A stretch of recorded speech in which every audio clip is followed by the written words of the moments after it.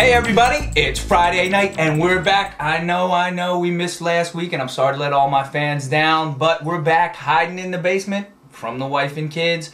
I got a great friend of mine. She is an actress, she is a stunt woman, she is a foot model. Go figure, alright? And she is newly single. She's looking for a man, people. Guys, run!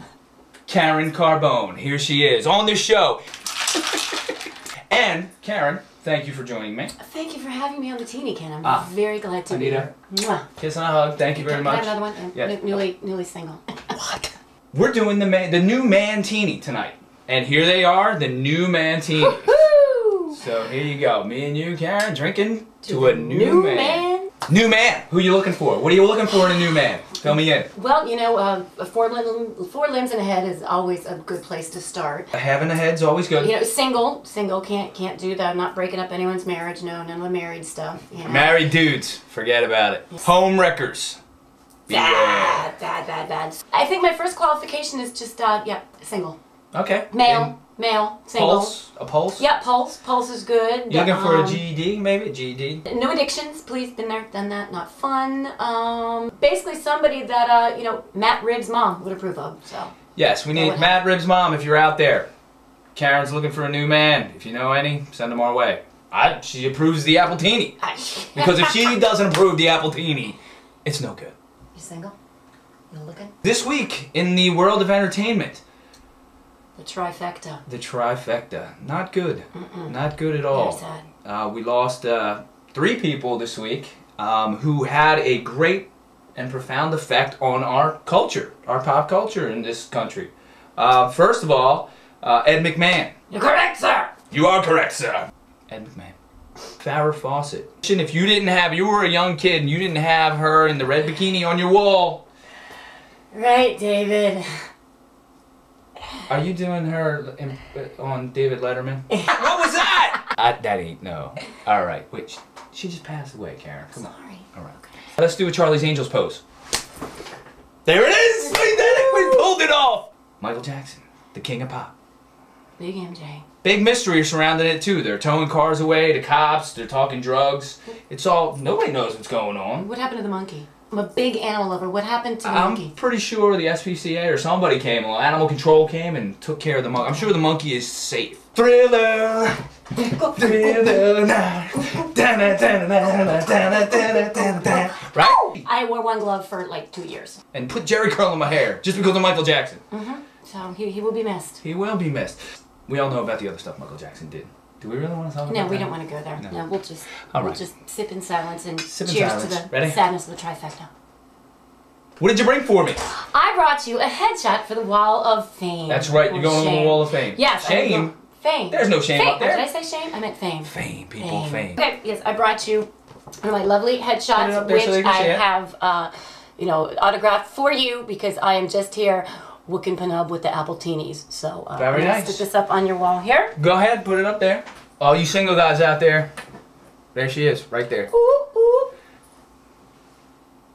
Of course, every week we have a top 10, and this week's top 10 is...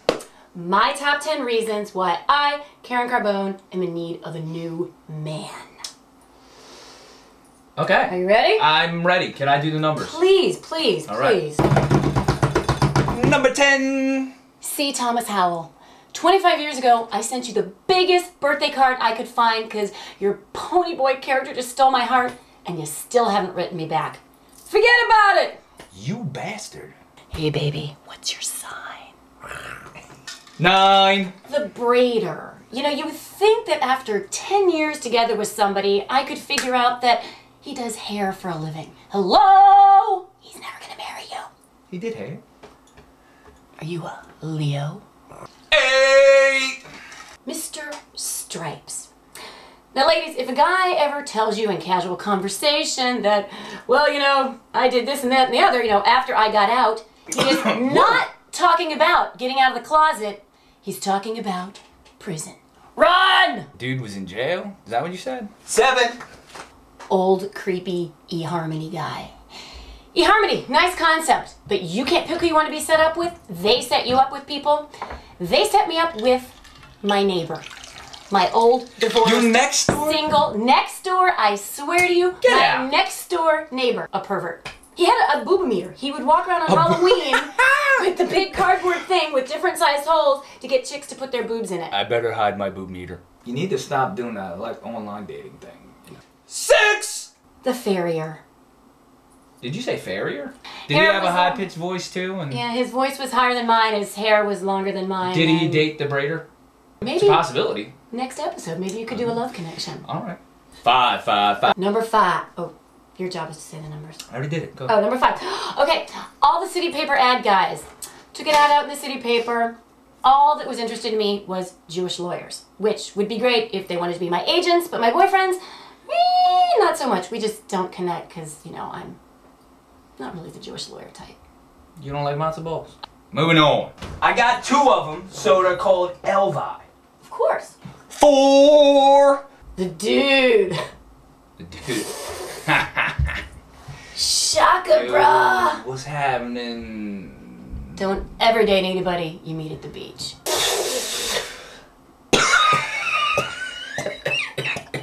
Whoa! 3. Number 3 would be the cowboy.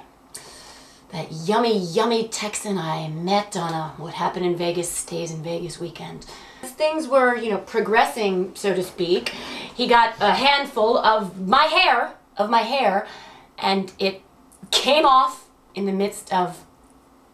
Some guys would find that attractive. No, it freaked him out, and he ran out of the room screaming with my extension in his hair. And Did well, you get it back? that was- Cowboy dude. It's just hair, fake. Yeah, you know, you still could have got a little bit. Too bad for you. Don't look back, you You're missed out. out. 2. CrazyMatch.com guy. You know, these dating places, there's a lot of crazy people. Now, some people, when you meet for the first time, you know, you get a handshake, you might get a kiss, you you know might what? get a hug. I was so thinking you were going to say hand job. What? I was like, oh my god, you did not. You No, weren't no, gonna say no, no, no. Well, I mean, I Woo! haven't experienced that yet. Sushi! But no. Wow! Woo! But this guy, CrazyMatch.com guy, no, he bit me. You better. I kid you. I kid Really? you not. He bit me. Look, can you see this? Do you see this? What? You don't bite people. Don't bite Karen Carbone. Not unless they give you permission, and then you Yeah, bite no, away. You know what? You know, they teach you that stuff in preschool, man. You bite somebody, whack, you get slapped upside your head. Don't bite people. That ain't right. I don't get it either. 1. Number 1 reason why I'm looking for a new man is because married, girl, hot, but, you know, don't go that way. If he wasn't married, I would be the next Mrs. Jiggets. Ask him. Naked and married, way married. Matt, well, he's a stick figure, and I'm way too old for him. Way too old for Matt. Wow, Matt's mom's not going to approve of that. No, well, well, you know, Matt's mom, you know, if you can get Matt up, I think Matt's a great guy. Matt and I would work well together. I think so. He would just look like my son. Get a new headshot in here, Rim, will you? And so if those aren't 10 good enough reasons, I could bring up a bunch of others, but that would make you look more desperate, which I'm not. You're not desperate. I'm not. Not No. at all. No. You got more of this stuff? Yeah. Tonight you have a date. She has a date, folks, tonight. And how did that get set up? It was an online blind date. Karen Carbone! Knock it off, Karen Carbone. An online, but... Yeah, I'm giving the You got Match.com. He's an actor, so that's either going to be really good or It's perfect. Or really really bad. bad. You know what they say, actors don't date actors because it never really works. Yeah, no, it does. Too much drama. Where's this date taking place? Somewhere in beautiful downtown Annapolis. A romantic spot, if you ask me. Yeah. Karen might get lucky tonight. What? Any tips for me on what I should do for a first date to make it go well? This is what you need to do. You go out, you have a good time. If you like the guy, you keep him around. If he bites you, you kick him in his ass. You order an Appletini because you like Appletinis. But if he doesn't like the Appletini, then you got an issue. The Appletini meter. If the guy is secure enough in his own masculinity that he'll drink an Appletini, I think you got somebody on your hands that you can work with. That's true. And if he does hair or horses, Run. Here's to your date.